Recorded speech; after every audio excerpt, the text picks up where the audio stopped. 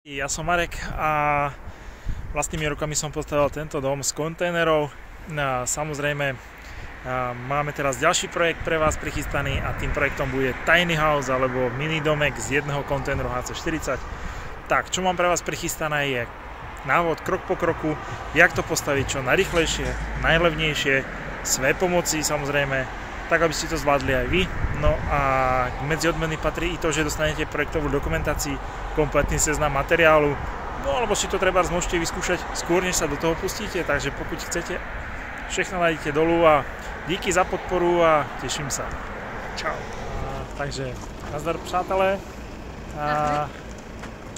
Tak, ja mám pre vás novinku. My sme práve pořídili dostupné, ale návěs. To znamená, že ten náš tiny house je pojízdný. A určite chcete vedieť, čo sme kúpili, že? Ja taky. Takže jdem sa na to kouknout. Co mi na to?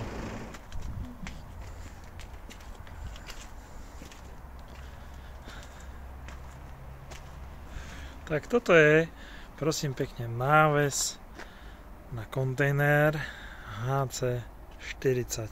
Samozrejme to je rezavé trošku, ale my to dáme do pucu a ukážeme vám to, keď to bude krásne namalované.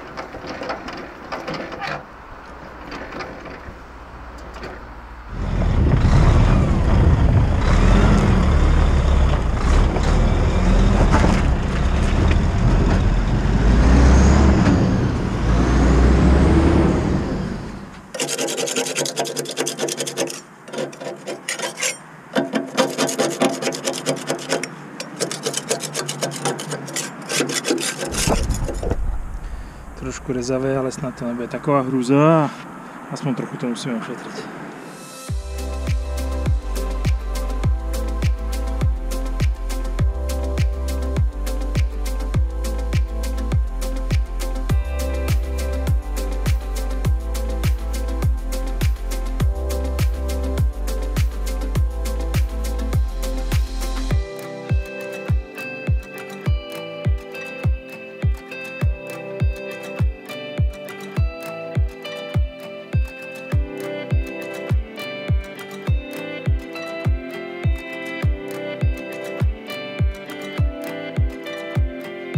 Tak, včera sa mi podarilo kúpiť 4 pražce, ktoré použijem na to, aby som si to podložil a vyrovnal, pretože toto už máme natrené roztokem proti verzi.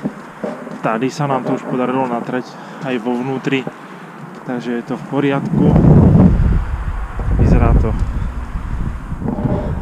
nie moc hezky, ale je to funkčné a zabránime nejakej ďalšej forme šírenia koróze. No a dneska to potrebujem domalovať a podložiť, vyrovnať, vycentrovať, takže idem na to!